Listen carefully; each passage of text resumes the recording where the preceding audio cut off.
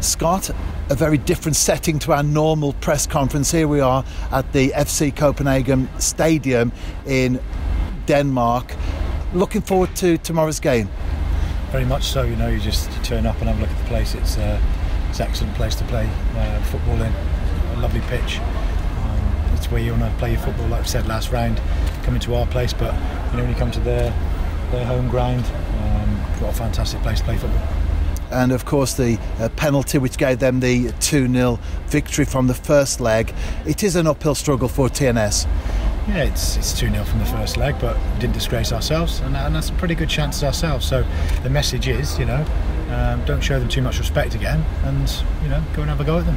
Put them under pressure, make sure that we create chances again, and see if we can upset them in the first early stages.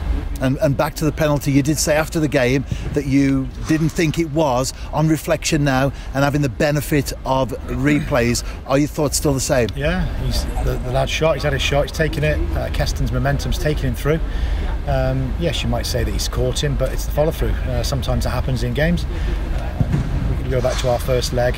We played at home and the keepers took Probs out, smashed him without getting anywhere near the ball. It's exactly the same. It's a foul, it's a penalty, but we didn't get it in that instance.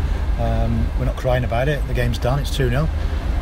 Dust ourselves down, we've trained and we've looked at them again, and again a very good side. They played Saturday night and won 2-0 late on in the game.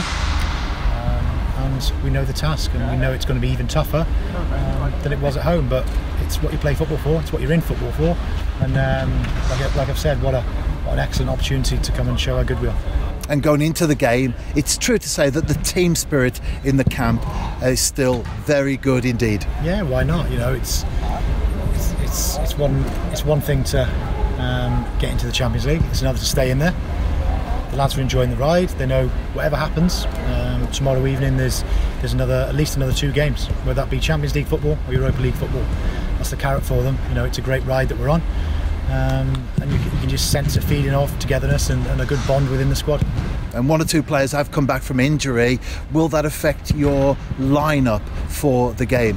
Yeah, we've got maybe 1 or 2 that we're having a look at to either start or be on the bench. Nice to see Kane and Blaine back as well. Nice to see them pushing and making sure that they're available in the coming weeks as well. And we have 24 hours to go till kick-off.